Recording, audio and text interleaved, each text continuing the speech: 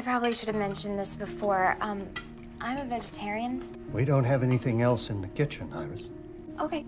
I don't mean to be a bother. The potatoes are fine. I'll be fine. So, have you always been a vegetarian?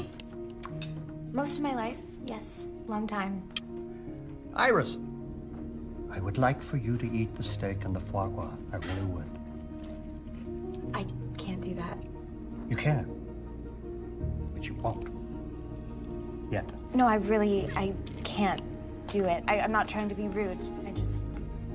I won't do it. I refuse to accept that you don't have a price. $5,000 to eat the steak and this decadent foie gras. Make it $10,000. $10,000. What could you do with that?